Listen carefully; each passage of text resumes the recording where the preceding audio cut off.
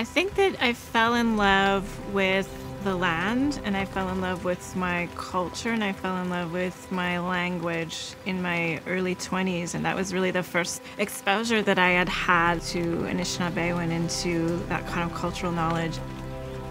It was so uplifting and inspiring. I had an experience of hanging out with a group of elders for a couple of years, and it was amazing to me the way that they thought and the way that they constructed the world and how they lived in the world. It made me feel so happy and so connected. That really became the spine of my practice, whether it's academics or artistic, and that really became the spine of my life. So I live in my territory, and I try to do as many activities like harvesting wild rice, hunting, fishing, storytelling, ceremony, learning songs, running a sugar bush as I can throughout the year. Through participating in those activities, that becomes this wealth of creative and artistic energy. And so sometimes that comes out in poetry, sometimes that comes out in music, sometimes that comes out in short stories, sometimes that comes out in oral storytelling.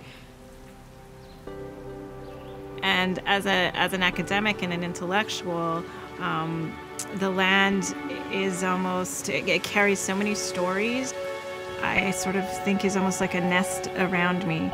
And going out and living in this particular way and thinking in a particular way constructs the world in an Anishinaabe way.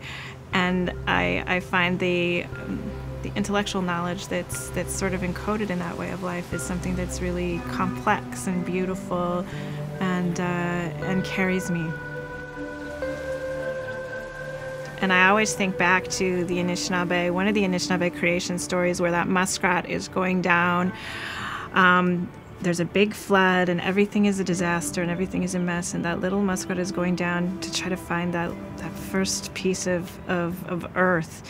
And we're really in a situation right now where all of us have to be that muskrat, and we all have to swim down to the bottom of the lake and get our own pawful of dirt. And my pawful of dirt doesn't have to be the same as your pawful of dirt, and we need to figure out what our gifts are and what our contributions are. I think that there's a lot of beautiful ways of being Indigenous, and I think that it's all of our jobs to find out what those are and then become really good at it.